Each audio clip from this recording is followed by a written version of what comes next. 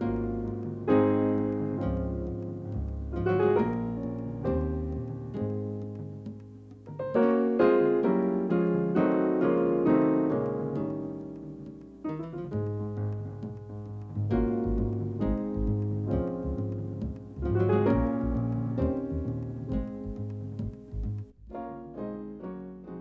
welcome again to Off the Page. I'm Leslie Choice. My guest today is James Gimeon, and he's one of the translators of a 2,300-year-old text called The Art of War. Welcome to the show. Thank you, Leslie. And it's good to have you here. Now, we're talking about an author who was alive perhaps 2,300 years ago. Tell us about Sun Tzu. Sun Tzu lived at the time of Confucius. This was around the 6th century BC, and I should say as far as we're able to tell, because it's comes to us from such a distant past that the records aren't really clear about whether such a person actually existed. But as the lore has it, this was during the time of what's called the Warring States period in China. Very difficult, very chaotic time, great transition. And it was characterized by these warring states, each vying to increase their territory and increase their kingdom at the expense of their rivals and neighbors. And so it was a time of constant warfare. And during this time, this great figure emerged who developed a reputation for an unusual and extremely successful way of serving at the pleasure of the kings of the warring states and obtaining a victory over the neighbors. And so the book is actually it's a book of advice to That's the a book of military on one level. experience. It's experience in how it was that this particular unique strategic view took root. And what was interesting about the time is that because the goal of the warring states was to expand their territory, they were interested in preserving the land and the farms and the people in the neighboring states, supposedly their enemies. And so the unique perspective of the strategy that Sun Tzu developed was how to attain the victory without going to battle and without obliterating the enemy, thereby enlarging his king's area without destruction. And that's the core of the message that has gone down for the last 2,600 years, certainly as a key strategic text in China and throughout Asia, and now in the last 30 or 40 years, having that same impact in all facets of our society in the West. Certainly a book with longevity. Now, it appears in your volume as a poem, which in a 21st century mind here seems a little bit odd because we're talking about a poem about military strategy. Well, that's a very interesting point. And I think I'd have to tell you something about how the text came to us to explain why it appears that way. In the days of the Sun Tzu, it was before books were invented.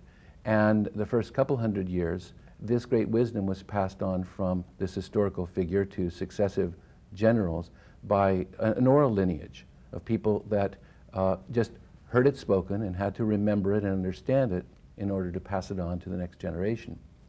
And it was only hundreds of years later that it was written on these, the first form of books in China, which are these short bamboo sticks almost, about that long, where 4 or 5 Chinese characters would be written, and these would be strung together by a bamboo thong, and people would carry and transport those, and those were the way that this lore went on after the oral lineage. In order for the wisdom and the insights of Sun Tzu to be absorbed and memorized, the message was put down in very short aphoristic kinds of sentences, oftentimes made up of a subject, a verb, and an object. This is this. And the poetry, and much of it rhyming in the original, was the vehicle by which almost all of the oral lineages were possible to be transmitted over time. So while there wasn't exactly a notion of poetry as we might know it now, that form made it possible for people to hearing the message to listen. It was almost like a song. Yes. They could listen, they could absorb it, and it enabled this strategic view that he had developed to be transmitted to successive generals and to reach us. And this is in fact one of the key ways in which our translation is distinguished from the many other translations, some of them quite excellent, very inspiring to the members of the Denma Translation Group, in the way that we try as much as we can to preserve that original feeling and tone and cadence that was part of the original in the language message, when you take in it the over language into itself. Many of the other translations, because the Chinese is so difficult, will paraphrase, adding many words and in fact whole sentences to describe these potent ideas. And we felt that oftentimes this entered something completely different. Yes. And we worked very hard in the translation process to find English words that would preserve that quality, and thereby the modern day reader would be experiencing that whole sense of transmission from the original Chinese that Chinese people 2,000 years ago did. Okay. And by doing that, enable the modern reader to have a more genuine connection to the text from the inside out, rather than just regarding it as an academic or archaeological find from a foreign culture. Yeah. And so if someone's going to use it in their life, that becomes a more helpful way of approaching the text. And so that gets us to people are going to read it today who aren't necessarily wanting to learn about war. It's a book about strategies, Right. but you also say it's a book about pacifism as well, which seems like a bit Do of we a say that? paradox to me. Do we, in the book, do we say that? Maybe that's your reviewers. That's who why. I think suggest- maybe one of the Okay. reviewers would have Well, said that. tell me yeah. about that. Is that correct? Well, Is there a the- pacifist element to it? The core message of the book, it starts with the view that conflict is an inevitable part of human life. In the sense that, not just in the sense of battle, but that, that whatever you undertake will inevitably have to deal with obstacle, friction, resistance. And so the corollary to that is that in fact leadership is also a fact of human existence, and that is each one of us is the center of our world, and we will have inevitably a vision or an objective that we're attempting to carry out, which others in our world will not immediately see or agree with, and our goal will be to bring others along with us in that objective. And so while the Sun Tzu articulates this wonderful wisdom about how to do that without going to battle in a strictly speaking military text, the wisdom of it speaks to any situation where those same conditions apply. So each one of us has those conditions in whatever we undertake. Is it possible to conquer without aggression? Yes, and I think one of the things that also distinguishes our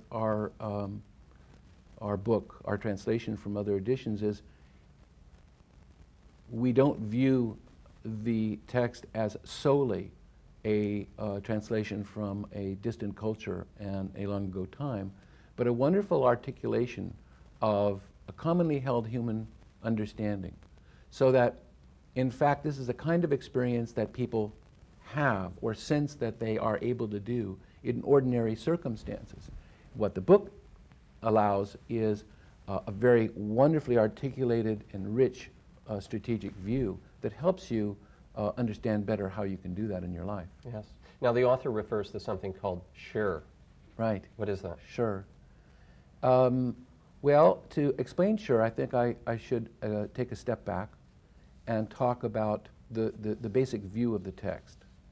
You know, it used to be in the West that we saw our world as made up of separate entities that may or may not come into contact with each other.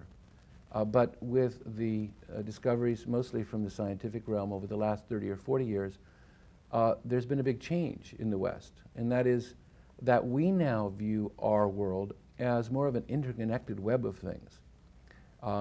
We read about this massive water off of the coast of South America, and its temperature affects our weather patterns. We experience the internet as a reality in our network of friends. And this interconnected web of things is constantly changing. And the book is a wonderful leadership guide on how to work with the challenges that come up with that kind of reality. So that's why the book is very popular right now in the West, because we have the same worldview, that being that the world is interconnected, that the Chinese had at the time that they wrote the book.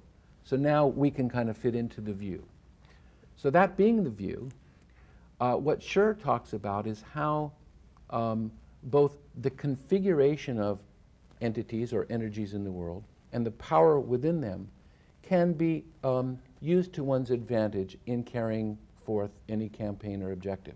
So sometimes things are working in your favor just because of other forces in the world. Sometimes things are working against you. I gather that maybe when things are working against you, kind of hold back. That's right. Don't put too much energy out there when things are lining up in a good way for you. And it may not have been anything that you personally caused, but those good things are happening. You use that energy, you feed off it, or you fit into it, or what would you do? I think those are two of probably the most profound lessons that have made impact on the West. And the first part of that is when things are working against you, to not move forward. Yes. The example most often given in the second and third chapters of the Sun Tzu is the devastating effects of attempting to go forward into a campaign or going to battle when those factors are against you. Yeah. And that the only good that comes from that, at the best, is a stalemate, and most often worse is the devastation. And at that time, absolutely right, and in the words of the Art of War, it's better not to go forward. And this has a lot to do with when he's speaking about military things. What's a good leader and what's a bad leader? Right. The bad leader might go forward because of arrogance or even courage or something else. The good leader is thinking about what else is happening in the world, not just with his army maybe, but with the opposing army or the weather. All of those myriad details, absolutely. And that's, to get back to your question about Schur, the leader, the person that we aspire to be, what we call in the books the sage commander, is in touch with all the details that make up the situation. And while Schur isn't something that you can manufacture, by being in touch with all the elements of whatever campaign you're undertaking, you can know the moment when those factors are aligned in your favor. And at that time, the smallest gesture can have such more profound effect and a positive effect on your behalf than all of the struggle when things aren't in your favor. And the wonderful example in the book is the example of trees and rocks. It talks about that a big boulder, when sitting still on the top of a mountain, has no momentum and no particular power, but with a small nudge, it can roll down the mountain, and then it's virtually unstoppable. And that's one of the images of Schur. The author there, and your translation says, use the extraordinary to attain victory. What kind of extraordinary measures might you refer to? The unexpected? Largely the unexpected. This again is one of the pairs in the Sun Tzu that are very, very popular in readers of the West. It's the orthodox and the extraordinary. These are not two particular things, but it says use the orthodox to engage, use the extraordinary to attain victory. The notion here is that speed and unexpected movement is the greatest asset in obtaining your objective. So the orthodox is always only what the other person expects. What it is at any moment can be anything. And the extraordinary is always only what they would never expect. Right. So those are completely, the content of what those are is completely interchangeable. The lesson for the Art of War is, can the leader be flexible enough, in touch with all those changing elements of that interconnected world, so that you know at any moment what is the expected and what is the extraordinary. I also noticed that he's not opposed to the idea of retreat. Absolutely not. That's a great wisdom. When does one retreat? If we move away from the military context and sort of bring it back into our century, when does one retreat? I think the time when one retreats is known by realizing that there's a difference between winning versus losing and what we call victory. If you're concerned about winning, it often means that there has to be somebody else who's losing. And that leads to just fighting at any cost to obtain winning. But that's like losing the war by trying to win the battle. Yes. So if you're concerned about victory, which is the end result of your campaign, it's best oftentimes not to get enmeshed in a particular battle that might drain your resources, might take you away from the core of your objective. Things that are mistakes that are often made, whether it's in business or in any one of the applications that the art of war talks about. What about working with chaos? He talks about chaos. It's not the enemy either, is it? No, not at all.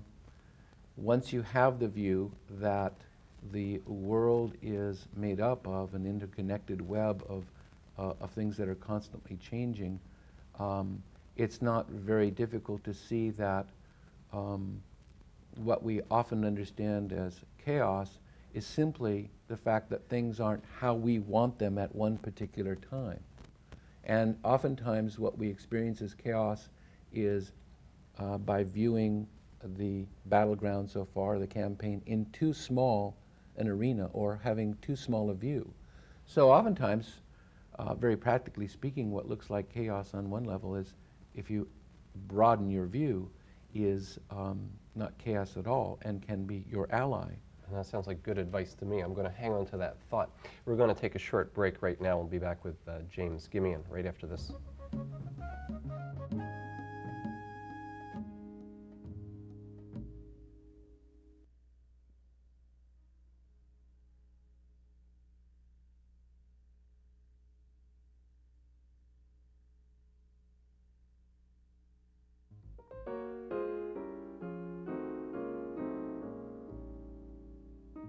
Welcome back to Off the Page. My guest today is James Gimeon. We're talking about The Art of War, a book written some 2,300 years ago.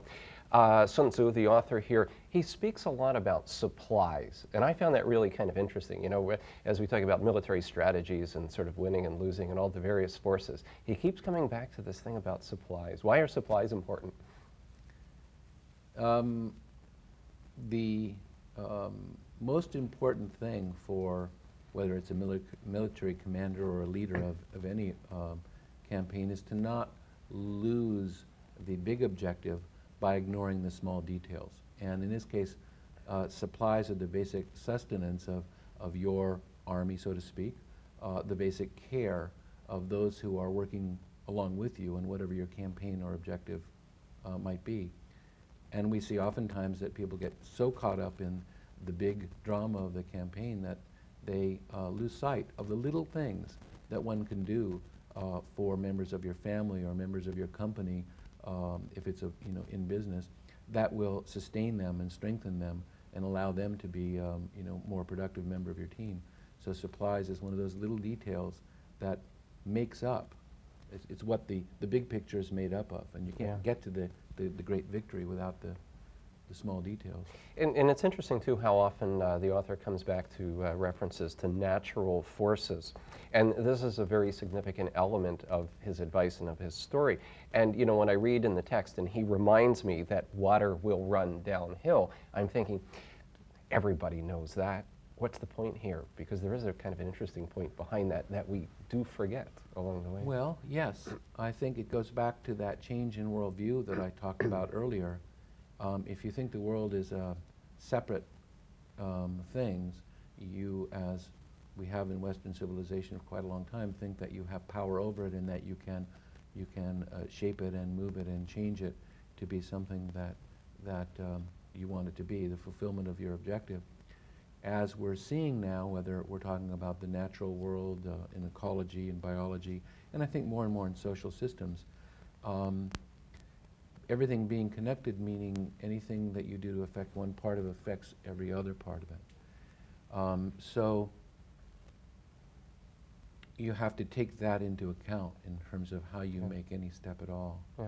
What about business people? I'm told that business people would pick up your book and read it and apply some of these strategies to the way that they run their operation. That's right. It's probably the most well-known market or group of people interested in the last 30 years, particularly in the West. And I know businessmen and women who will virtually run their businesses using the Art of War as a Bible. Can you give me sort of an example, like what kind of a problem would come up, or well, what move in the business? In the later chapters, for example, chapters 9 and 10, it talks about the various natures of the ground. Now, in the first chapter, it talks about the 3 important things that a leader needs to know. And it talks in earlier translations about the weather and the terrain and the general's abilities. And that's a strictly speaking military context. When we started our translation, one of the great discoveries for us, the great moments of aha, was learning that those Chinese words translated much more broadly than weather and terrain. The word for weather actually meant heaven, and the word for terrain actually meant earth. So this was another clue that this could be more broadly applied, that heaven meant your vision, your goals. Earth meant the ground and the practicalities of any terrain. And the general's goal is obviously how do you obtain your objective in the face of that, the earth, the practicalities. In chapters 9 and 10, the Sun Tzu talks about the 9 grounds, and it articulates the different kinds of practical situations that you might find yourself in, and gives very practical advice about whether it's a time to engage, to be protected, to take the high ground, to retreat. And these, like all the rest of the text, can be seen as strictly speaking military advice, or advice that relates to any one of us when facing the different kinds of practical grounds that our endeavors might go through. Or if it's a time of growth in the economy, or retreat in the economy, or any of those other variables. I guess those are some of the things that he would factor in there. Right. What does one do once the battle is won, if you're the victor? I think the most important thing is to realize that we're not talking about some kind of finite moment, but as we talk about victory, it's something that's ongoing. The old notion of winning versus losing often meant that there was a residue, meaning if you won, you conquered somebody, you did destruction in the process, you went to battle. It meant that there was repercussions. There was a hardening in the hearts of the people that were once your enemies and might in the future be your friends. And so then in the next campaign, you had to take all of that into account. The notion of victory in this sense is realizing that that moment recurs all the time, that those people that at one point are your opposition or your competitors could easily next week be your greatest allies. And so you have to take a different perspective. It isn't over. It just begins anew, and you constantly go forward. And as we know from history, the battle that is won may turn out to be something that leads to a much greater defeat. That's right. Down the road. Are these some principles that can be applied globally in the big picture, this art of war to ultimately preventing war? Certainly, we feel that, as we say in the introduction, the principles at the core of the art of war can apply from the level of what we call the battle of ego, someone working with the nature of their own mind, to the level of global politics and warfare. Because the principles are basic human principles that apply to anybody who has senses and interacts with the world. And we see so often examples, whether it's, as we talk about in the book, a woman, a mother putting her teenage son or daughter to bed and the kind of conflict that comes up there, or a workplace situation, or a market share that some company is trying to take, or the same principles applying in battles within and between nation states in the world today. Yes. And we're going to take a short break, and we'll be back right after this.